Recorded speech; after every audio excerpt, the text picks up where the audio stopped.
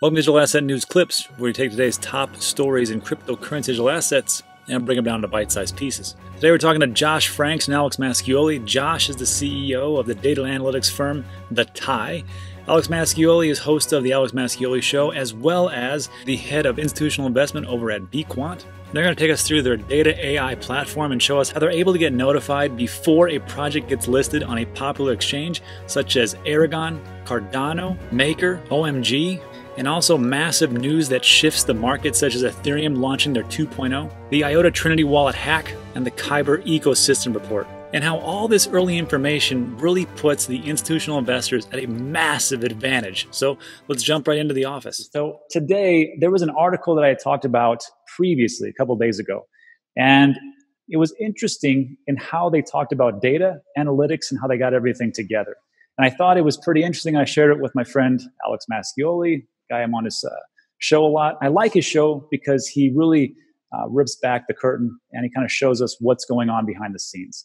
So when I talked to him about this, he put some information in my head about how analytics actually gets processed and how people are making, a good amount. So just as a review, let me go over this real quick. So this is from Fidelity Digital Assets. This was a couple of days ago.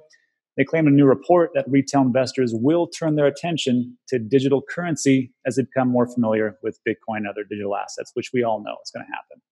According to the report, social media and communication platforms, including Twitter, Reddit, Telegram, YouTube, and TikTok, are driving the retail adoption of Bitcoin. And it says dissemble, but we could say disseminate financial information and advice in a more viral and rapid way. And this is a question that I asked everybody else out there. How do you get your news? Do you go to the big three these days, honestly? Or do you find it someplace in like social media? Do you get it from YouTube? Do you get it from Facebook? Do you get it from TikTok? Or do you get it from Twitter and those types of places? And the people that I talk to, usually they don't trust the mainstream media as much anymore. So as time goes on, they're going to move to these types of ways. And it makes a lot of sense. But then it had me thinking about one of the different comments that I hear a lot, which is buy the rumor and sell the news. Well, what if you could do both? If you had enough information out there to really get the correct information at the right time and beat everybody, I think that's like the big thing. So anyhow, moving on in the article, it says Fidelity Digital Assets was careful to note that narratives for retail speculators are different. Bitcoin is reflexive, and price and sentiment experience a self-reinforcing effect. And this is one of those things that once you see a news article, if you see it soon enough, you can really translate that into how you are investing. The problem is getting that information into your hands at the right time. And then it talks about the author's pointed data from The Tie, which I had no idea who they were. And I thought, okay, it's a sentiment analysis firm, great, illustrating that abnormally high mentions of Bitcoin and social media can drive and increase the value of digital currency. So I sent this out to Alex, and he said, what a coincidence. I'm actually doing something with Josh Frank, who is the CEO of The Tie. And we're putting together a data platform that's going to help a lot of people out there as far as trades and investing. So I actually asked them to come on. So Josh Frank, CEO of The Tie, Alex Mascioli from The Alex Mascioli Show, and the head of BQuant Institutional Services. Thanks for coming on. Tell me what you guys got. Oh my God! Yeah, thanks for having us. Let Josh open with this, man. He's the powerhouse, but behind data. I'm the powerhouse. Okay. Well, first of all, I appreciate you having us on. Hopefully after this one, you know who we are. So glad we're able to connect and, find a time. But yeah, so, Alex and I, we're networking, talking, right? And, my company is one of the leading providers of data to institutions and hedge funds in crypto. Alex and BQuant are, servicing a lot of the largest institutions for prime brokerage. And, we were kind of going through, what types of clients we service and whether there are opportunities to work together. And, Alex was asking me, he's like, hey, Josh, if you can provide all these data, all these, actionable data points to hedge funds, why can't you do the same thing for individuals, right? Why can't you do the same thing for retail investors? Crypto is all about democratizing finance and democratizing access to financial instruments for all. Why can't we bring that to the masses? And, my response was like, we're making a lot of money from our institutional clients. There's an edge with all this data. But, after months, Alex basically convinced me that, hey, we got to do something together. We got to partner together and we have to bring this information to the masses. So basically, Alex, had this idea of launching a platform called Trade the Chain, where basically we take a lot of the data and actionable analytics that we're servicing to large hedge fund clients, and bring it to the everyday investor. Right, limited to a number of people that sign up. There's a limit that we have in place. Not everybody will be able to get access, but the first few thousand people that sign up will be able to access the platform. And what the platform basically combines is a few different things. The first is quantified sentiment data. So what does that mean? Basically, what we do is we ingest 1 billion tweets, literally 1 billion tweets a day directly from Twitter. And what we're basically trying to do is quantify how positive or negative investors are about those tweets. So there's a whole process, and I don't need to go through it now. But if you look us up online, you can find it. But basically, we ingest a tweet. We basically try to assess whether that tweet is relevant to an asset like Ethereum or like Litecoin. We remove all the spam, and we have a patented 13-step process for doing it. And then we score every single word in every tweet individually. We basically summate the value of all the words in those tweets, and we create actionable metrics. So an example is we have a daily sentiment score from 0 to 100, and if it's at 95, for example, that means that sentiment is significantly more positive today about a particular asset than versus the last 20 days. What we've seen is that there's a very strong correlation between positive sentiment, positive Twitter activity, with price movement. And we have quantitative hedge funds paying us tens or hundreds of thousands of dollars a year to get access to that information to trade off of these signals. And so we decided to partner with Alex and to bring a lot of those signals and that information to everyone. And that's kind of the background story here. So then Alex, you just approached Josh. You guys worked together and just said, okay, we want to ingest all this data, and then we want to spit out something that is relatable, people can understand, and is accurate. Because here's the thing. Here's my big question. Every time I get bombarded with different things, but my big question always is, well, what makes this one different? What makes this one good and actually workable and is actually accurate? So talk about that real quick. Yeah, I mean, first of all, let me just tell you, it took a lot of convincing to get him on board. I mean, as he mentioned earlier, both our firms are on the institutional side, and you kind of feel like you almost have that insider edge, right? Because you're talking to the hedge funds, you're talking to the prop desk, and where the big games are really being played.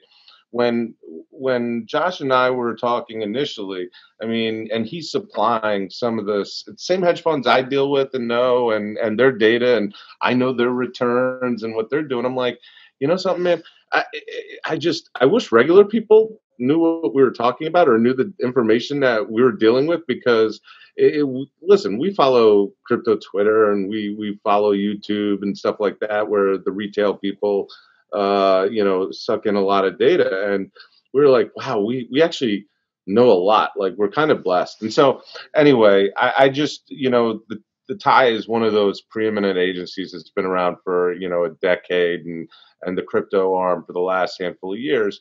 And I knew the fund managers that were trading off the data. And so that's where I basically supplied him with a lot of drinks when I talked him into it. And he's also fixing. I have all this, this terrible wall which he likes to make fun of all the time. So I've got, next time you hear from me, this will be covered with a ton of new cool sports memorabilia and swag. So there's a lot beyond drinks that went into this. But I think that's always.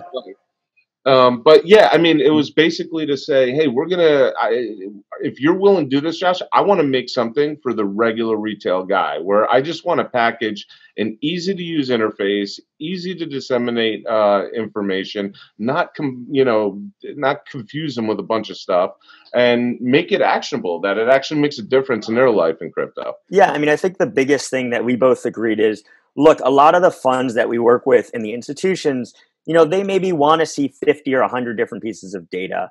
But, even with them, they come back to us constantly. What do I do with it? What's the most important? What should I be looking at?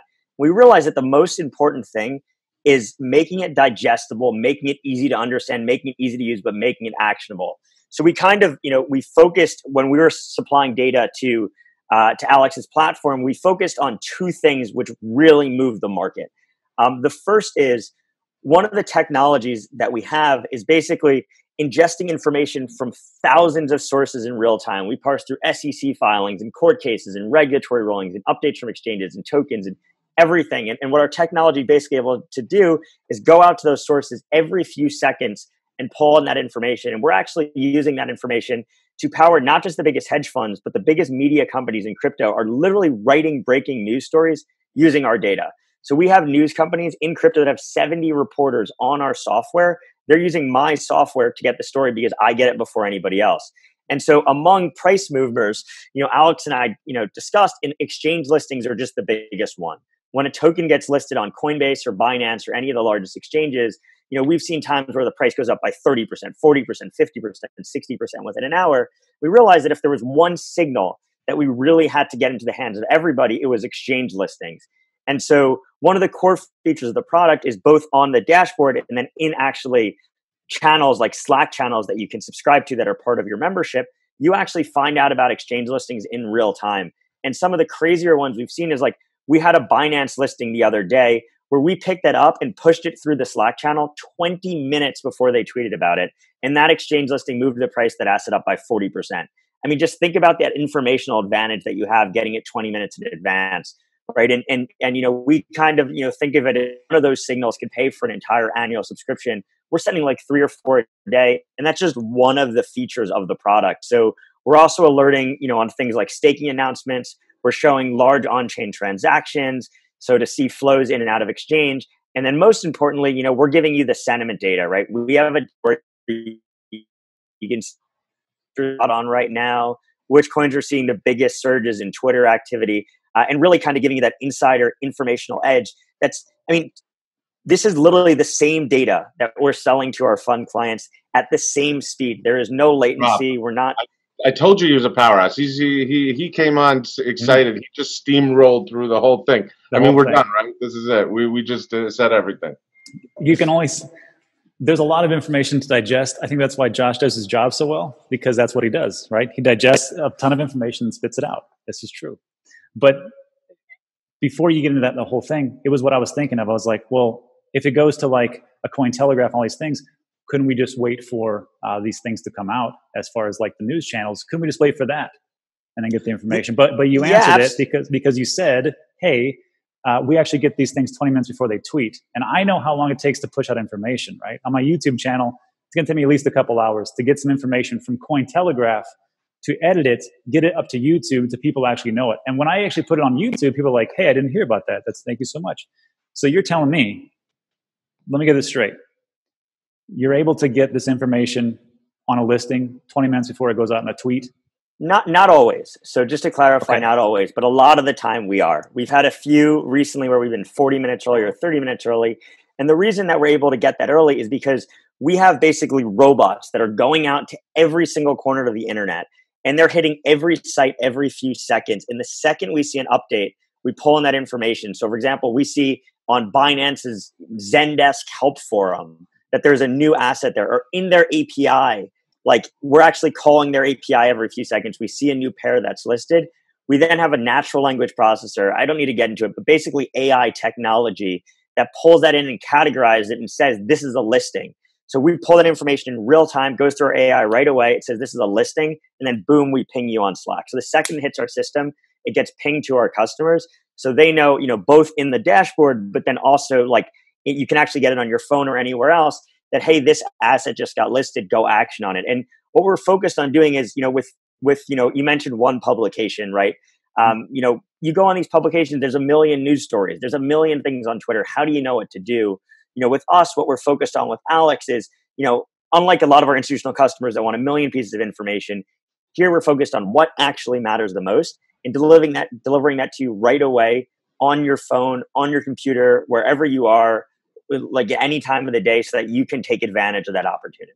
Gotcha. So when you guys showed me this, when you showed me the program, the first thing I said is, I don't know why they're showing this to me. I'm not a trader. I don't really care. That's the first thing I thought. And then when I looked at it and I go, well, first of all, is it accurate? Because I get approached by other places. So first thing I did was I sat down with it for a couple hours 2 nights ago, and I just watched the data as it came in, because to me, it's all our sentiment. And what was interesting that you said when we were talking, Josh, is you said that you guys have the direct API to Twitter, which I think you said there's only like 4 companies that actually have that.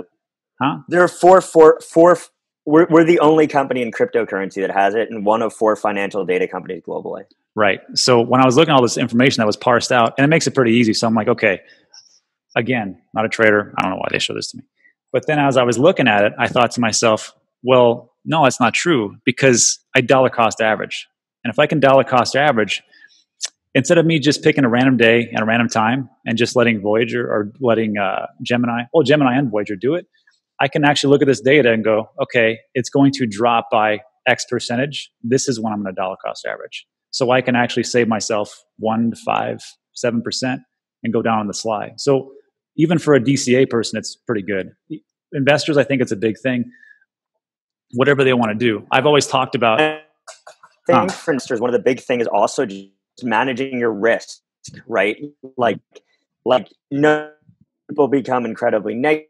We're also pushing out like articles. So if the Wall Street Journal puts out something that a token has a lawsuit against or anything like that, being able to manage your risk and get out of a position if you need to is also a massive advantage as well, right? It's not just to make money, but it's also to keep yourself from losing money. That's a good point. So let's do this. Let's let the rubber meet the road. Let's take a look at what's going on. I'm going to share my screen real quick. Let me go over here, Brave, share. And what you sent to me, which is pretty cool, this is some history about these notifications that would go out from Trade the Chain. And what I thought was great was I didn't have to log in and go just watch it all day long, because I got stuff to do. I got a lot of stuff to do. I thought it was cool because, like, when you said you're going to get access to the Slack channel, they're going to send you notifications on your phone. All you got to do is just admit them, and then here we go. So this one was, walk me through this real quick. This is Aragon Project, and it was listed on OKX. So yeah, well, speaking of OKX, but Aragon got listed in one day. It got listed on Huobi, OKX, and Binance. We notified our clients right away. Within the day, it rose from $4 above $8. So it was over an 100% gain within like a 24 to 48 hour period. We notified our clients right away. And you can see that second giant line up there is actually a Binance listing. And you can see that 2 is right before the Binance listing. And that 2 is right when we picked it up. And there was a couple minutes in between when we picked it up, and the price just spiked up from like $4.50 to $8 right away. And so, our customers, our institutional customers were all able to take advantage of that opportunity, which is, part of the reason that you see this giant spike. Got me. Walk me through this one, Cardano. Yeah, just another listing where Cardano got listed on crypto.com, which kind of led a pretty big bull run. It wasn't as quick of a movement, but it kind of coincided with, you can see that light blue line is increase in Twitter activity. So after it got listed and started to get shared around, there was a big spike in Twitter activity around Cardano as well. Gotcha. Cardano again. It was a launch date for the Shelly Net or the Shelly News. Right. And you can just May see 28th. when our system ingested that information and picked it up and what happened to price. So you can see we're getting that information before there's any price movement. Okay. Same thing here. ETH 2.0 launch, same type of thing. IOTA wallet. Now this was interesting. This one, the IOTA, don't use the Trinity wallet. Something happened here. Oh, there was a hacker attack. So this is when IOTA got hacked. And it also shows you just how slow the market is to news, right? The fact that the price of IOTA continued to go up for an hour, but we had the news about the IOTA hack well before, and it crashed, right? And so, even though it went up for the first hour, we had the news before it was disseminated. And you can just see the rest of the market didn't, which is how, our clients were able to take advantage of that information. Gotcha. Kyber, same thing. Ecosystem report came out. Looks like it was pretty positive. You must have done something with the bots crawling through the information. Yeah, same thing. We're parsing through everything on the internet. Like anyone that could possibly mention crypto. Here's another example. Look how early we had that maker, launching on Coinbase Pro.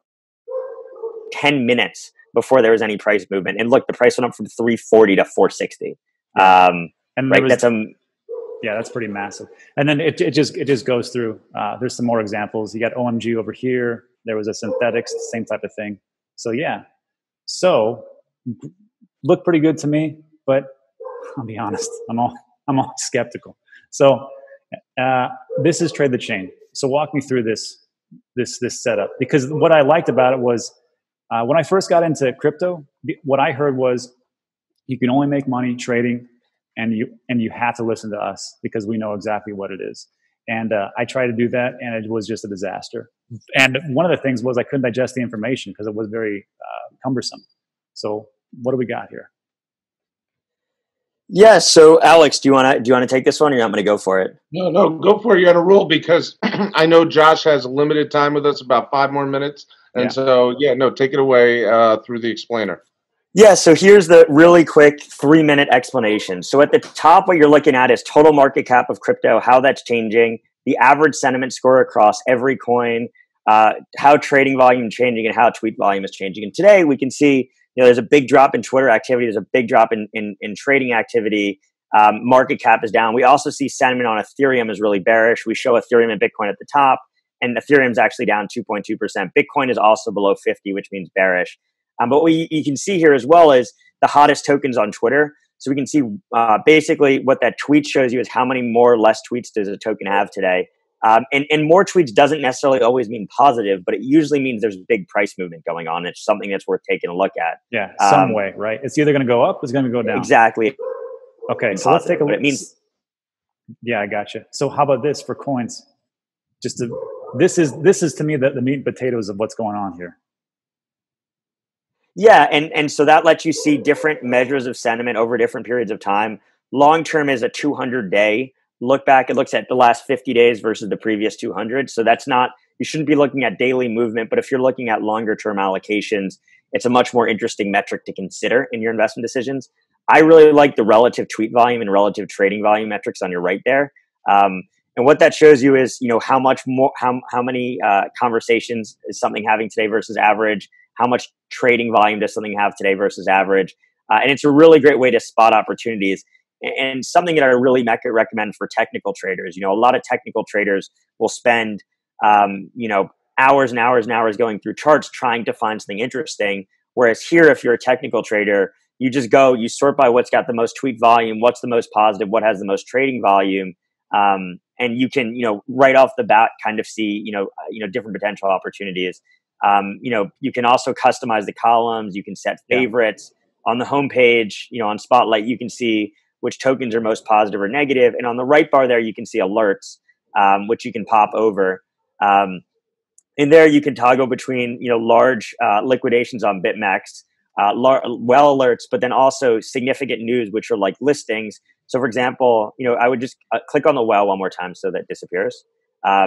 Here we can see Wrap Bitcoin launching on Coinbase Pro, Binance listing Filecoin, right? You can see even today, we're still in today and yesterday, and there's like already five just within the last day, significant listings and opportunities to trade off of. Gotcha. And then last thing, this 1 hour projected range. Yeah, so that basically is a 90% confidence interval that we create that basically says, given sentiment and price volatility, with 90% confidence, where do we think the price of an asset's going to go within the next hour? So I use that more referentially versus actually trading off of it. But it's a really good way to kind of gauge what our data scientists are telling us, right? Because our data scientists are building these models. And right, what they're saying is basically with 90% confidence, we think the price of Harmony is going to be between down 0.3% and up 5.4% within the next hour, which to me, that looks bullish. Combining that with what's going on in the market that you're looking at, or even just looking here, to me, that may mean, hey, maybe there's an opportunity to, make a play on this asset. Gotcha. So I know time is short, and I will just say this. I was actually looking through this the last 2 nights. I shared it with a friend. Sorry, I had to. And I said, George, look at this. Check the numbers, because he's at home right now because he hasn't at work because of COVID. And I say, you know what, man? He goes, they're mostly right. Not everything's going to be perfect, but a lot of them were right, which is crazy. So let's wrap it up. Thanks, guys, so much for being here. I appreciate it. There is going to be a link. And what's great about this, Alex, I appreciate that it's a 14-day love it or leave it type of price. So it's $99 a month. Like Josh has said, if you use them, it could probably just one, 2, 3 trades, you probably pay for it. Plus, if you don't love it after 14 days, no questions asked, money back guarantee. Can't get better than that. Good. Yeah. Rob, thank you for having us on, man. Really appreciate it. All right, let's take a look at the comments. Gentlemen, I got to go. Thanks so much. All right, so that's it. So hopefully that helps you out about what's going on. I'm going to leave the link in the description below, so go check that out if you want to. And if you like those types of videos, there's going to be 2 more that's going to pop up on your left and right. Not for sure. YouTube kind of controls all that. And that's it for today. So I really appreciate it. Thanks for sticking with me, and I'll see you on the next one.